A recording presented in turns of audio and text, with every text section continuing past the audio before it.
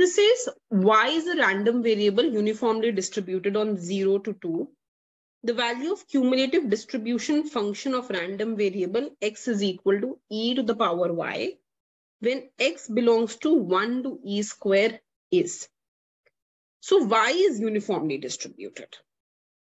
X belongs from 1 to e square.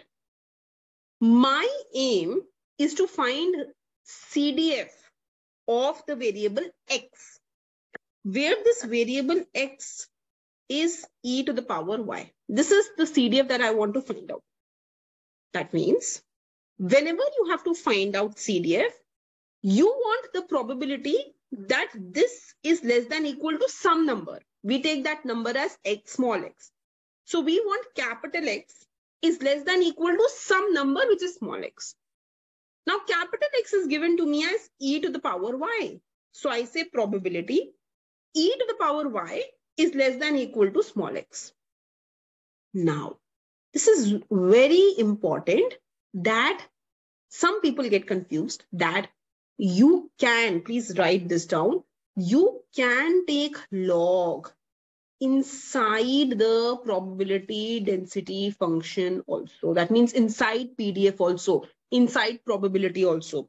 So what I have done is inside this, only while solving this part, I have taken log on both sides. So this will become ln e to the power y, which means y ln e. And this will become ln x. So I will get y ln e less than equal to ln x. Ln e is 1. So I will get y less than equal to ln x. Now, I know that y is uniformly distributed. So how do we, so if y is uniformly distributed, then how do we find the CDF of y? It is whatever it is, the whatever upper limit is there. So upper limit minus a upon b minus a. This is how we find it.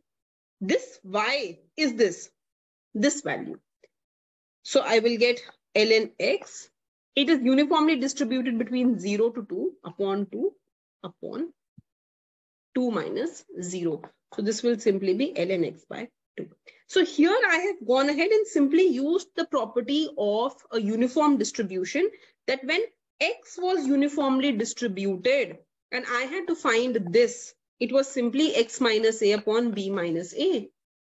Here y is uniformly distributed between 0 to 2. So I know a and I know b, and instead of y, here, this is this part, ln x. So I've just used that here, right? So this becomes ln x by 2, which means 2 to the power minus 1 ln x. So my answer to this question will be A, 2 to the power minus 1 ln x. Very, very simple question. You just have to do a little transformation here. This is what is important in this question to understand.